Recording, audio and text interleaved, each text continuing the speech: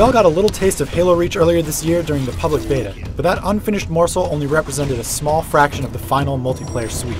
Today we're going to walk you through 3 more multiplayer maps, 2 of which should be instantly recognizable to the long-term Halo fan. Double kill. First up is the most exciting and interesting remake I've yet seen in Halo. Zealot is the new Midship, with the lower tiers having a near identical layout to the Halo 2 classic.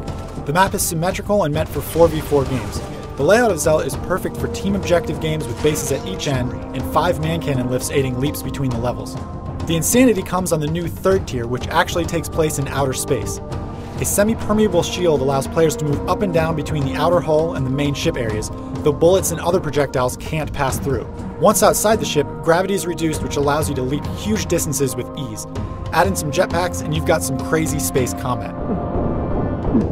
Next, let's take a look at another Halo 2 map remake. Reflection brings the fan-favorite Ivory Tower back to life. Everything is exactly how you remember it, though proportions have been updated to match the new physics of Halo Reach. The elevator, rocket launcher spawn, and even the shotgun platform are all right where you remember them. The look of Reflection is, again, mostly how you remember it. The wood paneling has been updated for a shinier gloss finish, making this one of the brightest maps around. Reflection, like Ivory Tower before it, is designed for 4-on-4 matches. For me, it's the perfect Team Slayer map. Last but not least, let's take a look at Spire. This map is about as asymmetric as they come, with a craggy beach giving way to a huge Covenant tower. Spire is actually designed for the new Invasion game type. Here, one team of elites attempts to defend several points from oncoming Spartans. The last defensible position puts every elite at the top of the Spire, bunkered down for a huge standoff as Spartans use man cannons and the new Falcon helicopter to invade.